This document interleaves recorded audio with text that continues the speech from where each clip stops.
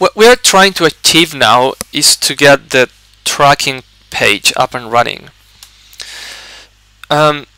Let's go through it again. Basically, you pick the project you're going to work on. I'm going to work on app 2 for client 2, and I start tracking. This will track the time. I'm not going to make you wait until these numbers change because it can take a while, a minute. You may fall asleep before that. And when I finish, I click on stop tracking, and then I can pick a different project and track time again. So what we'll do in this video is we'll create these user interface elements, and we'll populate the drop-down with the projects that we have. Let's start by looking at track.html, which is currently empty. There's only the action bar in the bottom, and we're going to be adding a round panel, same as we've done before. We'll add a round panel which will have a header that's going to say track time, and a control container. That's where you place all of your elements. And the elements that we have are a select, a drop down. We're giving it an ID of project drop down, and you can give it a label like this, and also a button that's going to say begin tracking. Button goes here. We're actually not doing anything with the on click yet. We just want to show it. It's a button same as we did before, stretches horizontally. Now we want to initiate this. Let's go back to index.html. Just like we're listening for when the ID is settings of the screen, we also want to do something when the current ID is track, because that's the ID of the tracking page. Track. And we're going to call a method called initTrack. We give it the element as a parameter.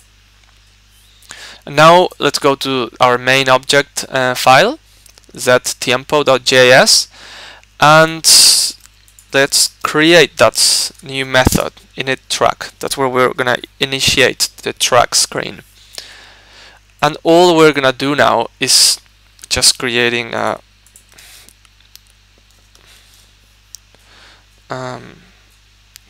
here.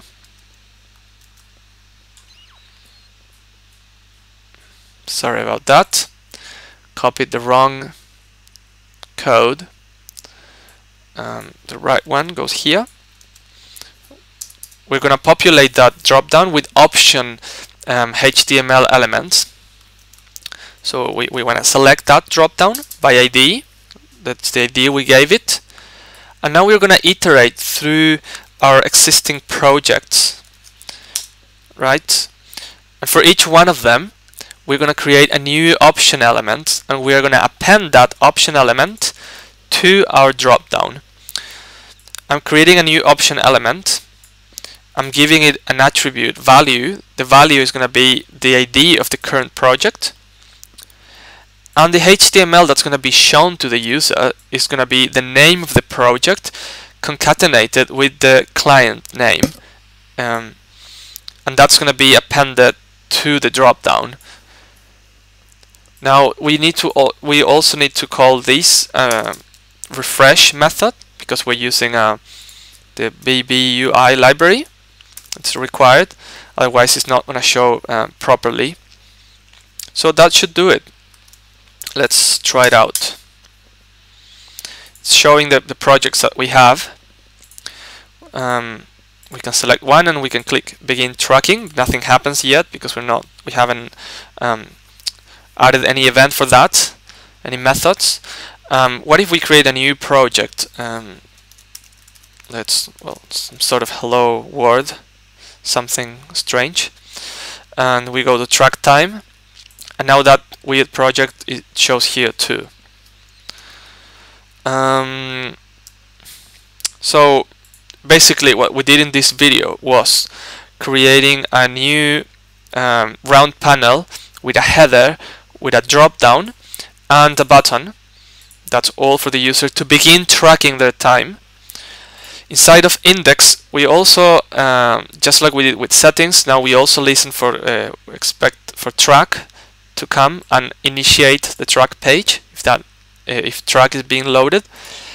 And in that initiation, all we're doing is we're selecting the drop-down element, and we're adding an option for each one of the projects. All of those options show the ID, show the name of the project, the client name, and their value is their values are the IDs of the projects. All of them are being appended to a drop-down, and then we refresh our drop-down because that's needed for the baby UI.js library to work.